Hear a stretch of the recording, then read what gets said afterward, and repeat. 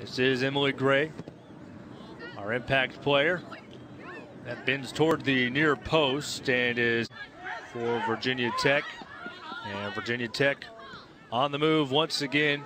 Kozlova setting up Powell. Powell passing it back in front, and that ends up hitting the post and going out. Another corner for Virginia Tech. Right now, Virginia Tech attacking right down the middle. They're having no trouble finding channels in between the two central defenders and the two outside defenders, and they're attacking it, and Liberty's got to figure it out right now. Kozlova gets up after the about a couple of small things as the difference between being on the road or being a host in the conference tournament, and as you said, trying to ultimately win the conference tournament. Here's Virginia Tech looking for a third goal. J-Rowe gets enough of it to make the save. Nicole Kozlova trying to put it past J-Rowe. J-Rowe getting a piece, and now another corner coming up for the Hokies. You know, we look at it right there, and J-Rowe got that left hand down. Really good job when that ball fire in Liberty.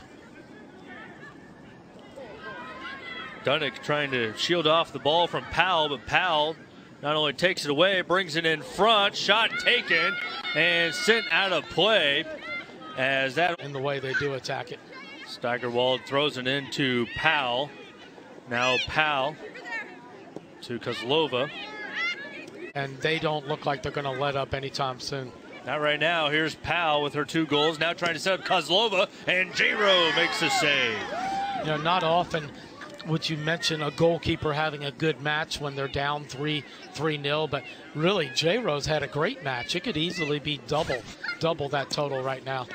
That was her 8th save of the night. Kozlova can't believe round. Wind chill is down to 36 right now, so it feels like it's 36 degrees out there. As Kozlova with the 12th corner kick of the day for the Hokies.